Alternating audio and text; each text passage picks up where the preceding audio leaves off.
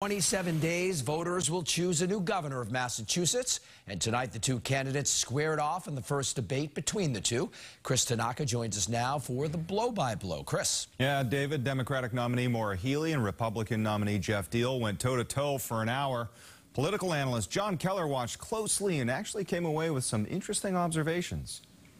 It was a local debate that was heavy into national politics. My opponent is Donald Trump's candidate for governor. Joe Biden, the person that you supported, is leaving us right now in an economic disaster. WBZ political analyst John Keller thought Diehl was able to dodge some of those Trumpism attacks. I thought Diehl acquitted himself pretty well.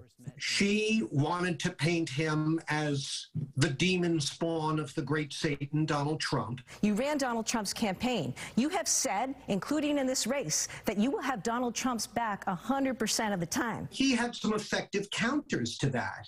At one point, when he was asked by one of the questioners, do you believe that Joe Biden was duly elected? Obviously, Joe Biden won the election. Look at how bad the economy is right now. Keller noted how Diehl was able to score points on the economy while Healey got nods for women's reproductive rights. Voters for whom abortion rights are the primary issue, and that's a lot of voters here in this state, certainly walked away secure in their choice. Final analysis from Keller. I guess my bottom line would be, I don't think we saw the race change, but I think maybe we saw why Maura Healey wants to limit debates.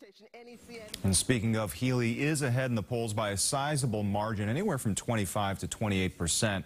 For more on the election, visit Keller at Large, the section on CBSBoston.com. Lisa. Chris, thanks.